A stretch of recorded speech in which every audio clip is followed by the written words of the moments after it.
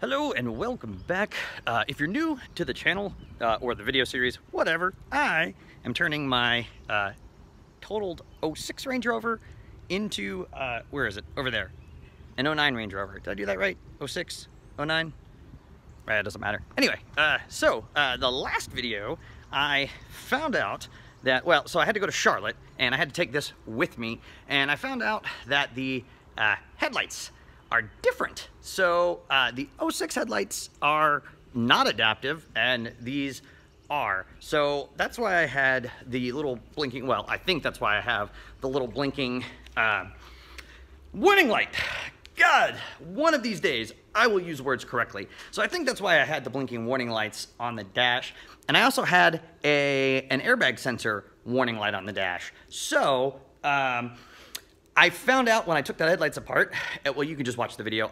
If I figure out how YouTube works, I'll put the link up there. But really gotta take my ADHD medicine. Ooh, hello camera. Nope, this way, up, down, this way, oh, nope, this way. All right, there we go.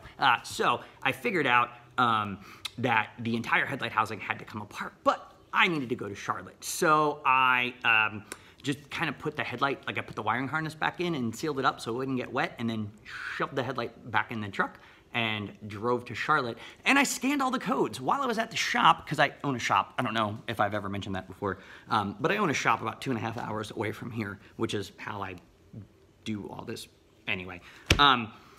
So I hooked it up and I scanned the codes because I kind of wanted to know how many codes would a salvaged Range Rover have? Quite a few. There are actually quite a few codes. So this one's gonna be a real quick one, maybe, I don't know, I talk a lot, but I'm gonna show you what codes were in here. I grabbed some pictures of the scanner when I went, and I'll show you what messages I found in the Range Rover, because I feel like this is where a lot of people get nervous about buying something like this, either owning a Range Rover in general, or buying a salvage car from someplace like Copart or IAA, Insurance Auto Auctions, which I like better, by the way. That's maybe a different video for a different time. But let me show you what issues I ran into. And yeah, it's either gonna make you absolutely terrified to ever do this, or you'll look at it and be like, that's not so bad, right? Okay, yeah. I had a lot of coffee today. Yeah, so let's get into it. Okay, so hooking up the scanner, it has quite a few codes. I don't even know that it's worth counting them. It's somewhere between 10 and 200. Yes. Okay, and keep in mind that I also tried to reset these codes by disconnecting the battery and touching the two cables together, which should have cleared the memory out, but I've also had various parts on and off this vehicle, so I don't exactly remember at which point I had components removed when I tried to start it. So going through this, we're gonna see, so right off the bat, airbag. So I did an all system scan on our Snap-on scan tool, and right off the back, airbags. Now, here's something that is not surprising, but so I've got this crash event code in my airbag module, and then this invalid data received from the OPDS, I think, is that the Restraint Occupancy Classification? Yeah, I don't really know what that is. Invalid data received from the Restraints Occupancy Classification System module. No idea. No idea whatsoever. But exactly what I was expecting. Driver's seat pre-tensioner deployment circuit open. So absolutely, the airbags went off, the seat belts deployed, pre-tensioned the seat belt. That is absolutely unexpected, or not unexpected, not unexpected. There you go. And then moving right through these codes, if my computer will work, there we go. So now we've got these communication codes. So anytime you see a U code, this is gonna be something in the network. And so a U code communication, so lost communication with TCM, lost communication with the transfer case, invalid data received from the ECM, invalid data received from the TCM, invalid data received from the VDCM, invalid data received from the transfer case control module. That's a lot. So I'll tell you what those mean in a second. If we look at the ride level control module, again, invalid data, lost communication, wake up control, plausibility failure. We can keep going. This is the instrument pack control module, checksum failure. We've got lost communication with the driver module, invalid data received from the restraint module. Now the lighting control module. Here's the other thing that I was a little bit concerned about. Left headlamp power module, right headlamp power module, control module. Okay, communication. Basically what these are telling me is that I did disconnect the headlights while the battery was still attached, because all of these basically say, I don't see a headlight module, so I must have not reset it at some point. So I'm not super worried about these at the moment. Now, here's a really interesting one. And this one could still come back and bite me. So see where we see this occupant classification system, crash event storage. So full and locked, deactivated. So keep that in mind. Park and brake, lost communication, lost communication, lost communication. Basically, whenever you see a loss of communication or a low voltage code, those a lot of times are stored even though it's a resolved issue. So in other words, the modules lost communication at some point, and then now they're back, hopefully. And I'm pretty sure they're back because this thing actually runs, and this would be lit up like the White House Christmas tree if all of these codes were still present. So again, circuit below threshold, voltage below threshold, invalid data received. Not super concerned about these. Restraint control module, here's the main one. Crash event stored, invalid data, driver's seat pre-tensioner. Okay. Sometimes when an airbag deploys, the supplemental restraint module, the thing that controls your airbags and any of the safety systems basically that would engage in something like that, some of those modules are only designed to be used once. In other words, once a crash has occurred, they will basically brick the module, and it can never be installed in another car ever again. So I'm a little concerned by that because I don't know what those modules cost, but I'm sure it's fairly expensive. And you're definitely, if you get one, you're absolutely going to have it programmed and calibrated, which is more money. So that's not ideal.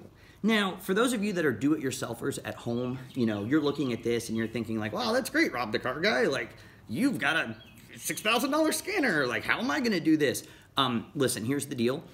If you are going to do this as like a side project and you don't have a full-on scanner that can get access to anything other than engine codes, because I would not have gotten any of this information from a code reader. Most shops, if you walk into a shop and basically say, hey, I'll pay you $100 to give me a report with all of this stuff in here, and then, I'm going to fix all these issues or try to fix all these issues, and then I'm going to bring it back and then have you guys do it again. You might spend $100, you might spend a couple $100, people might kind of work with you.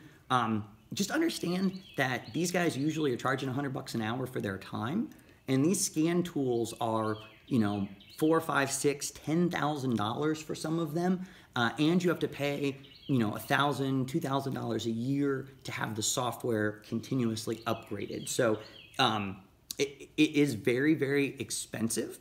And so, paying $100 to get this kind of access is not, it's not unreasonable. Maybe they'll do it for less, maybe they're just, we'll do it for $50 or something. But most shops, if you call around, I guarantee you 2-3 shops, you'll find one that is willing to do this for you. So yes, it is very important to have this information. Steering angle sensor module, steering wheel position sensor, internal control module not configured. These are some really weird codes. Some of these potentially scary. We're going to talk about what to do with these in a second.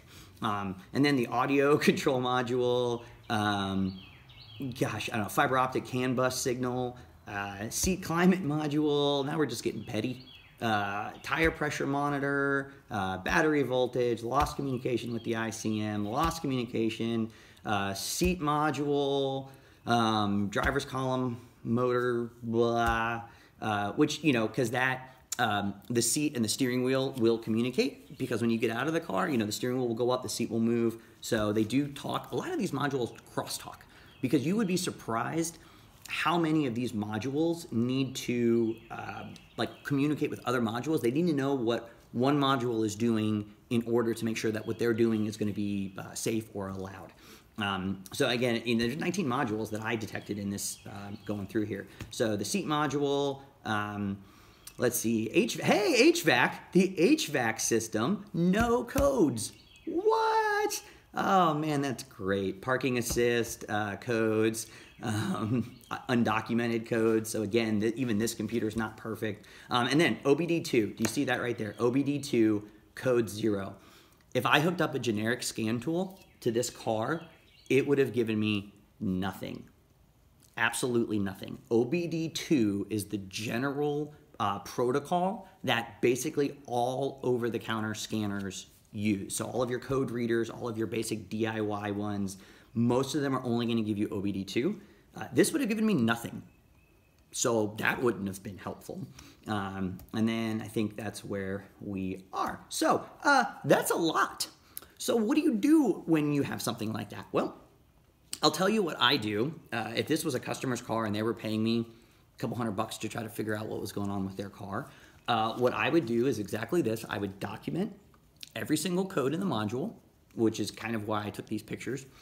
And then I would just reset everything and see what comes back. You will spend days chasing your tail. And then let me just show you. So that's exactly what we did. So we erased all these codes, reset everything, and then reran it again. So now engine good, transmission good, transfer case good, brakes good. Still 2 airbag codes, unsurprising because we do have that warning light. And again, the airbag, invalid data, and the driver seatbelt. Yeah, so that is confirmation that either I have a broken wire or the driver's seatbelt did deploy, and so we are going to have to take care of that seatbelt to get that airbag light off.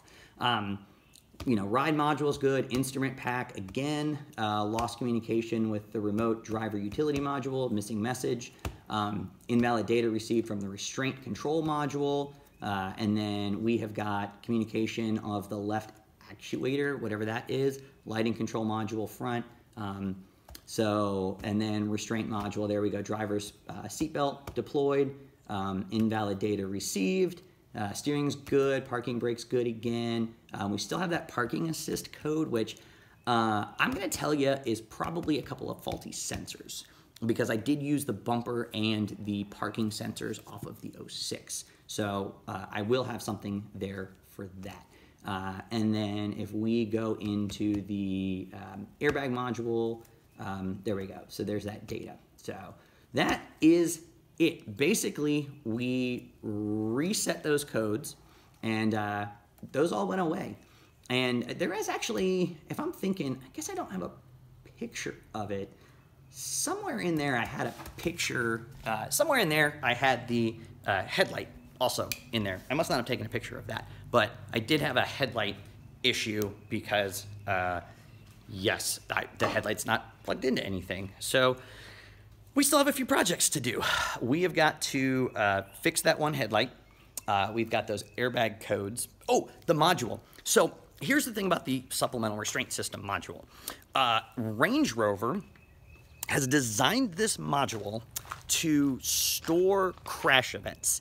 Now, crash event is anytime one of the crash sensors basically detects a crash. So it will give you 3 crash events before it bricks that module, and it is totally useless anymore. I don't know how many crash events I have.